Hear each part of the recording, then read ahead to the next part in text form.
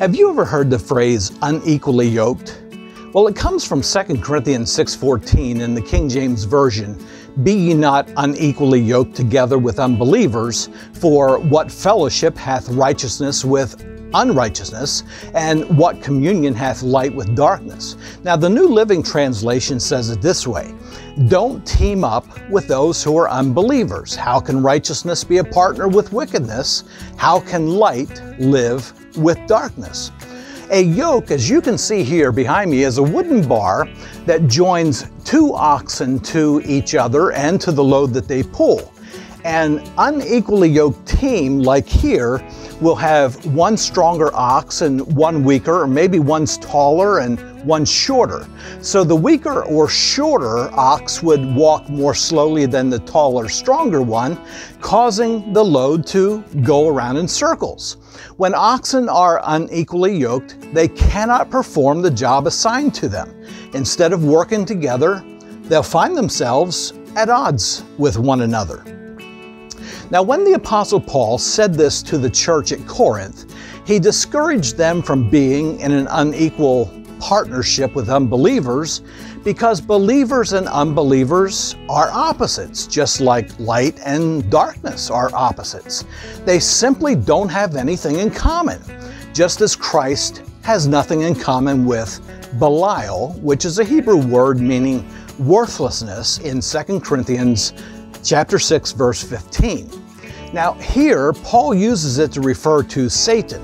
So the idea is that the pagan, wicked, unbelieving world is governed by the principles of Satan, and that Christians should be separate from that wicked world, just as Christ was separate from all the methods, purposes, and plans of Satan. He had no participation in them. He formed no union with them. And so it should be with the followers of the one in relation to the followers of the other. Attempting to live a Christian life with a non-Christian will only cause us to go in circles, just like these unequally yoked oxen lying here in the field. Now, the closest partnership in the Bible that one person can have with another is found in marriage. And this is how the passage is usually interpreted. God's plan for a man and a woman to become one flesh in Genesis 2, verse 24.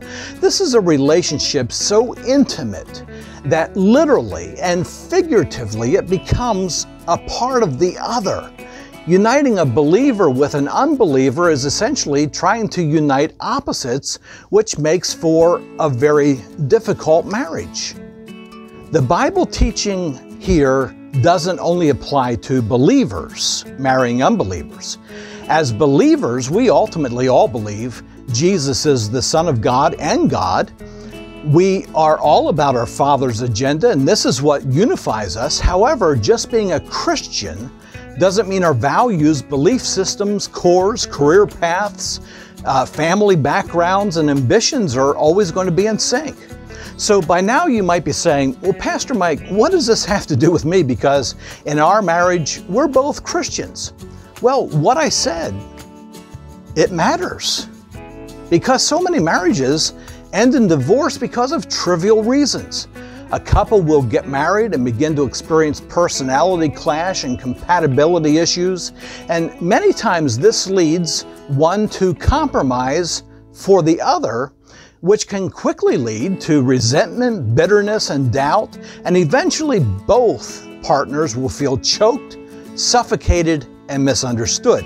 Now, the enemy takes advantage of these emotions and causes an adversary, which triggers past bitter experiences, and the couple just decides it'd be better to be without the other, and it directly leads to divorce. Here are two practical things for determining whether you and your partner are equally yoked. Engage in deep, meaningful conversation. Don't avoid the tough stuff. The value of conversation is highly underestimated. We have to ask the right questions and with intentionality. And second, pray consistently, faithfully, and be receptive to God's response. I can't overemphasize this. God reveals an awful lot to us during prayer.